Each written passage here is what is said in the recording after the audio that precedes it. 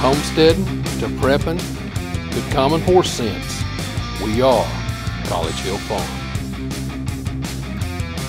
Welcome back to College Hill Farm. Well, I hope the wind didn't messing my camera up.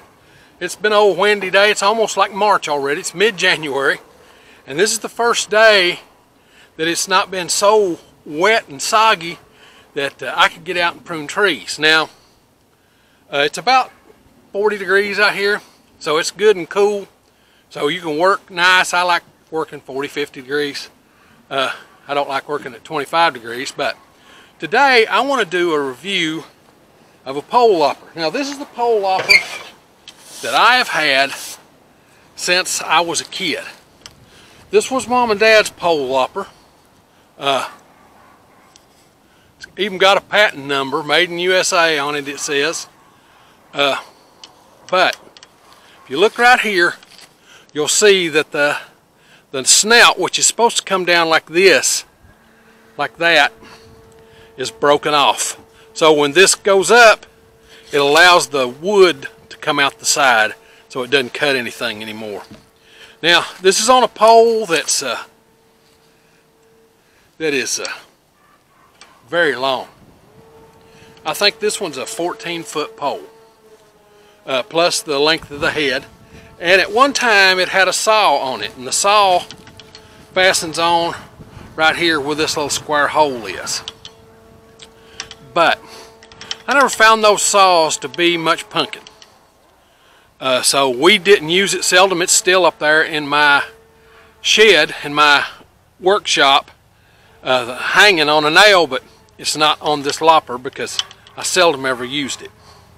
So when I decided to replace this, of course there are expensive options. You can see we've redone the spring 2 or 3 times on it. As a matter of fact, I think the main spring broke, and this is an old door spring that I had from an old screen door, and I just modified it to work on it. So do that stuff all the time. But this one, probably 30 years old.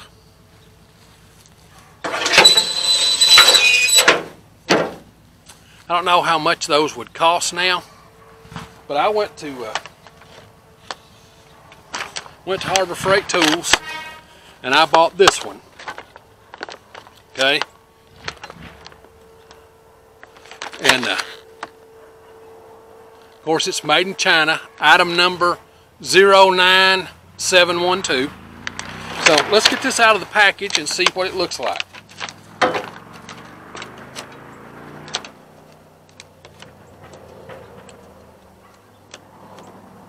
Well, the package may be more than an old guy can figure out. Now, here we go.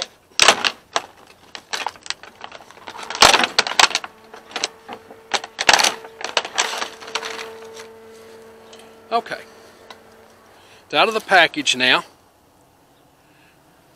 There's what it looks like. I like this long beak. How long that'll hold up, I don't know. Of course, it's got a saw that goes with it.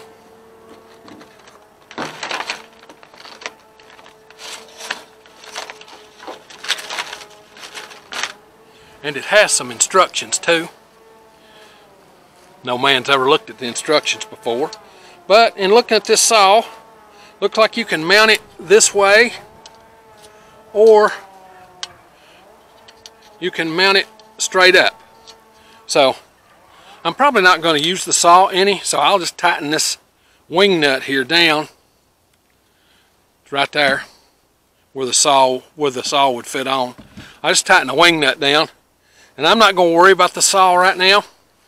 Now, this couldn't be a review video if I didn't use it. So what I'm going to do is I've got, I don't know, 13, 14 trees to prune, and I won't get to all of them today. So this video will probably take a couple of days, and then I'll come back to you and tell you how this did in comparison to the older one. Of course, you put it over a limb, you pull it, and it closes up, and then the spring pulls it back up. Okay, that's how it works. So do a quick thing right here so you can see.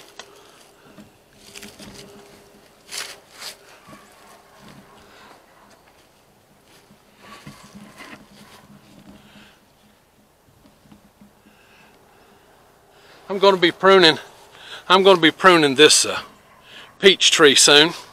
So let's pick a limb to prune off. Let's say I want to get rid of this one right here. Oh, get this down here where I can reach it.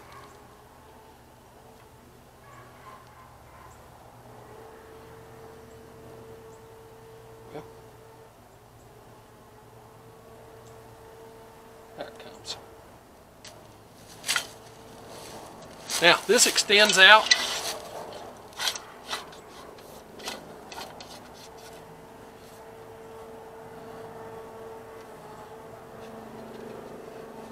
And it's got a little thing that you just tighten down.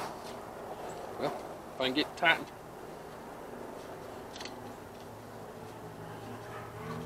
There. You turn the whole handle to tighten it. Then you pick what you're wanting to cut. You put this over it.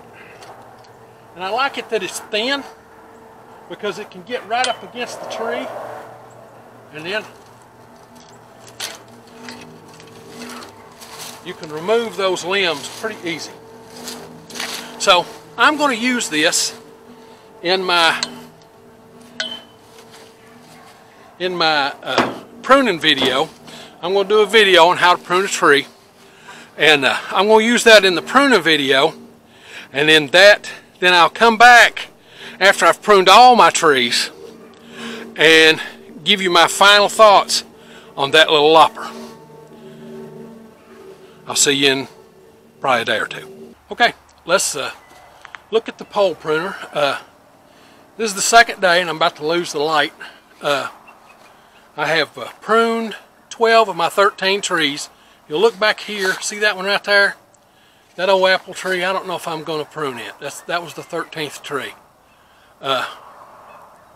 It's close to the end of its life. It's got a whole lot of dead wood in it, and I may just let it live out its life as long as it's going to, and then take it down in a year or two. So, but anyway, this was a video about Harbor Freight pole pruner. Ow. Now it expands out to about 11 feet. I know it says 12 feet, but it expands out to about 11 feet. It says the pruning capacity is 1.5 inches. Well, at 1.5 inches, you better be a brute. Okay? This is not that long, so the leverage is not as strong. So you better be very strong to pull this rope if you've got a 1.5 inch limb in there. 1 inch limbs, yeah, it does all right. Now, like all these tree pruners, I do like something better about this one than I do about my old pruner. Of course, us old guys, we like our old tools. That's just the way it is. I love that old pole pruner. It would prune a bigger thing because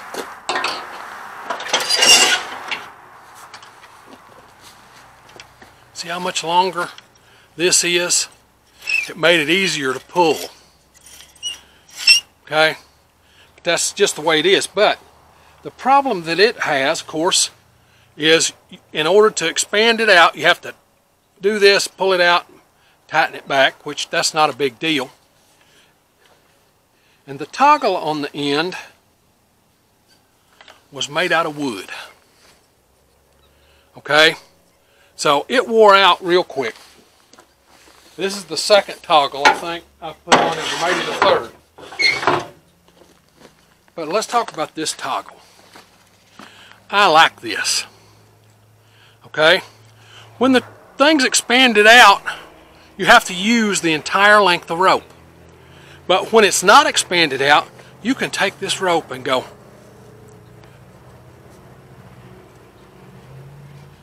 put it right through there and through that one.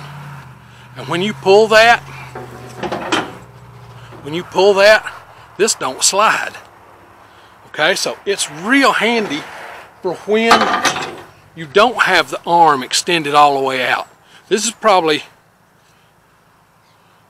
this is what I consider a great modification. Okay, if I ever had a pruner again and I was going to make a handle for it, a wooden handle, I would add those two grooves in there and this groove right here. That's a perfect. Now, I don't use my pruner for other trees. I use it for fruit trees, and I wipe it down between each fruit tree. If I'm doing a plum tree, when I get done, I take a Clorox wipe and wipe it down. Okay? That way you're not transferring stuff from tree to tree to tree. So between every tree, always wipe it. This is easy to clean. Okay?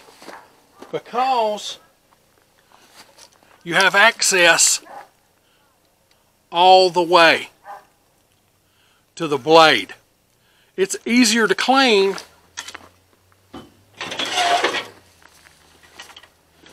than my old one because the blade's covered on both sides.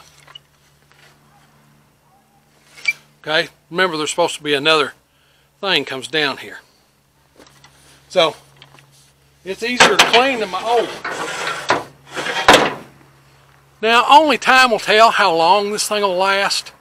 Like I said, it says 1.5 inch branches, but you better be a horse to pull and cut off a 1.5 inch branch.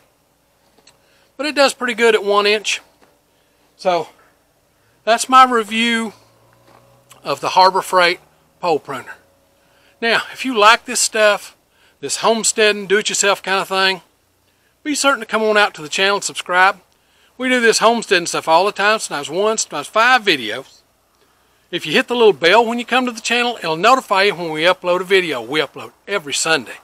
Now, with that being said, it's time for me to get on to the next thing.